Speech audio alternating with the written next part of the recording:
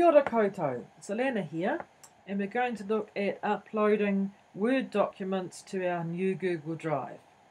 So first of all, I'm in my new Google Drive, and you can tell that because I've got my folders sitting at the top here. I quite like it like that.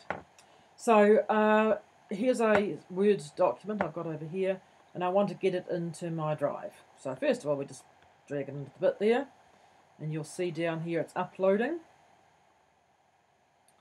And it'll say my demo has been uploaded, and I've got my file sorted so it comes up to the recent one.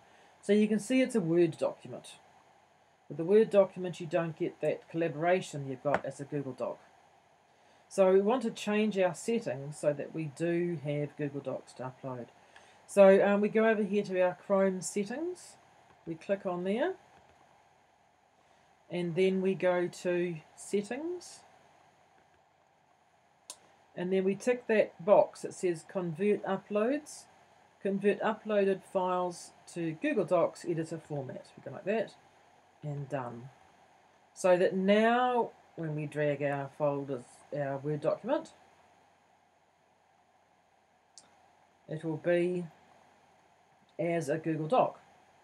So when we open it, we have all the functionality of a shared Google Doc. You'll be able to write on it, share it with others. It'll have a revision history, all those things that a normal Google Doc would have, which is quite cool. If you've already got some stuff that you'd like to be a Google Doc without having to re-upload it, if you select the doc and then go right-click,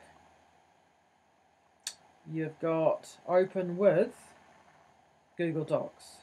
So at that stage, it makes that that file openable as a Google Doc.